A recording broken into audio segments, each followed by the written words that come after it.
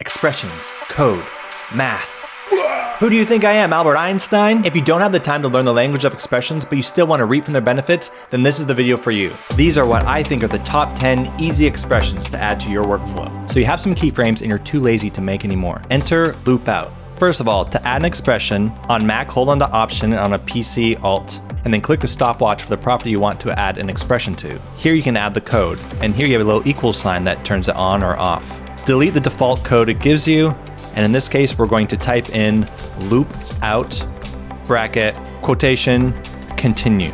Now you'll see the soccer ball is going to keep going from the last keyframe in the direction that I put it in. It has this curve, so now we have this soccer ball going down into the eternal abyss. Loop out, quotation, cycle. Now with this, we're going to go all the way to this keyframe and it's going to repeat over and over and over and over. Another loop out expression is ping pong. Now we're going to go back and forth, back and forth. A couple of invisible soccer players playing with a soccer ball. Kind of like the men's national soccer team. Last but not least in our loop out, offset, which is exactly what we need for this expression because we're going to have this ball bounce over and over. Goodbye, ball. Thanks for coming. Wiggle, wiggle, wiggle, wiggle, wiggle. Wiggle is maybe one of the first expressions that people learn. The first number here is the frequency, and the second is the magnitude. But an easier way to remember that is how often and how much. It's what I say in my head every time I write it down. In this example, we have some old school footage here using the template from the Film Grain Builders Pack, which is a pack of over 50 assets you can mix and match to make the perfect grain. Dial it down to exactly how you want. In this instance, we're using the 1920s template that comes in the pack. You just drag and drop and everything's already there for you, and you can just dial it as you see fit if you want to turn things off or turn them down, but I digress. So to make this footage look more authentically old under all these layers is to make it wiggle, just like old film footage does. So on our footage layer, I'm going to hit P for position, Option or Alt click the stopwatch, wiggle, bracket, how often, so every 5 frames, and how much. Let's say 20 pixels.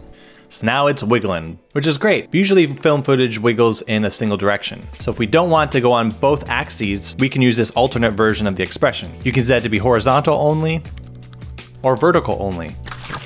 Now you can copy and paste these expressions from a link in the description. Everything is laid out there for you for reference. You might even want to bookmark it so you can use it later down the road. I personally keep all these handy for when I need them at a moment's notice. I'm actually going to increase my frequency and decrease my magnitude.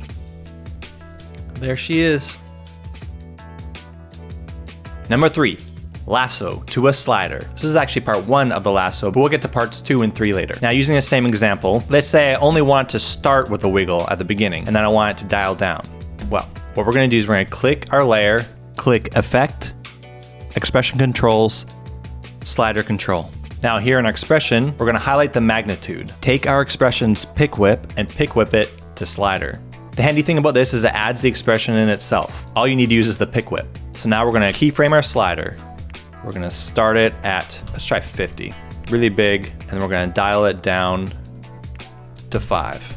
There we go, bit of an abrupt start and down to a more gradual wiggle. Now one thing you may notice with expressions is sometimes when you move things around, the seed will reset. In other words, the random functions that it's adding in change, and if you've worked all your graphics around that, then just to see everything change to what you had planned it to be, it can be really frustrating. But there's a way you can bake these in. Wait, you say, that's not an expression? No, but it's just as important, so I'm counting it. To do this, we're going to select the property we want to bake. We're going to go to Animation, Keyframe Assistant, Convert Expression to Keyframes. And now you'll see it's turned the expression off and turned everything into keyframes. If you want to undo this, the expression is still there. You just gotta kill the keyframes and turn it back on. The Ferris wheel effect. So you need to animate something like a Ferris wheel or a carousel. So you take all the cabins and you attach them to the wheel. You set your rotation up, give it 1 revolution, but then you play it back and realize everyone's fallen off the Ferris wheel. So what we need to do is we need to pull up our rotation, open up the expression editor. Now the default expression we can delete transform and instead put dash parent. Now click that property, hit edit, copy expression only, select the rest of your cabins, paste. So essentially we've parented these cabins to the Ferris wheel but canceled out the rotation from the equation.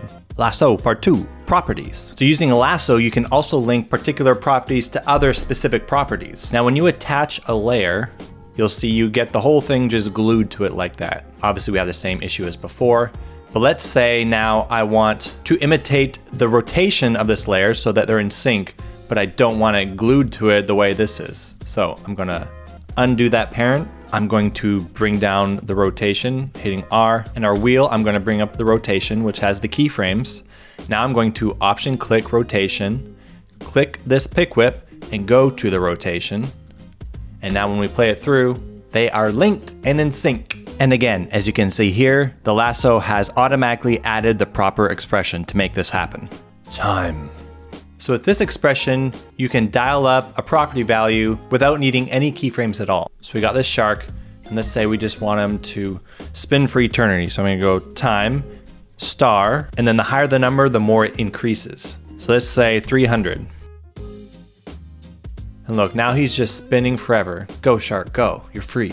Of course, sharks don't do that. Sharks move in a straight line. Sharks can't swim backwards. Now this expression only works on this single value. So if I add it to position here, time times 60, bam, we get this error. I hate seeing this error, but have no fear. Delete it. I'm gonna right click my position and separate dimensions. Now we have each of these values separated, the x-axis and the y-axis.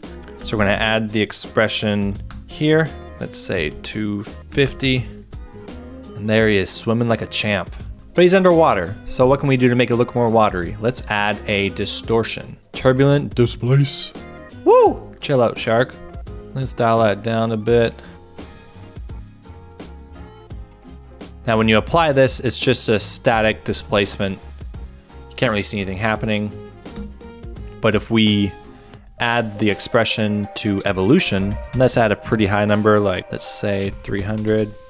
Now you'll see our evolution is just constantly increasing without any keyframes. Look at this little guy, no keyframes at all, pure expressions. I have created life with code. You may notice after adding something like the time expression, any keyframes you add become ineffective. Don't worry, just chill the f out, okay? Type plus and value after the expression. Now it'll see your keyframes. Every little thing is gonna be all right. I love you. Variable frame rates can be really effective. They help give your animation a real classic feeling. Movies like Enter the Spider-Verse and the Lego Movie take huge advantage of this, and you can too. Just add this expression to the value you want to affect. The frame rate you want to change it to, semicolon, space, value, semicolon.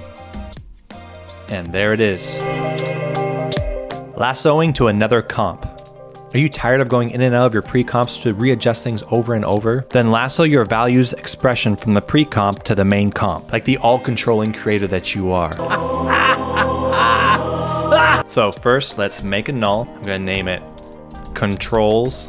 Add the expression effect that you want. In my case, I'm gonna add the color control. Let's say ship main. Click the lock button for that effect. Go into the pre-comp you need. Then link the value to that effect in your control null. Now everything you change here will be reflected in that bottom comp. You don't have to dig yourself back and forth between the pre-comps. The more layers you link to this null, the more control you can have. And obviously you can also adjust parameters like the scale with a slider control. And that's it. Bookmark the link in the description that has all these expressions laid out for you so you can quick reference them later and just copy paste. Thanks for watching. I'll see you guys in the next video.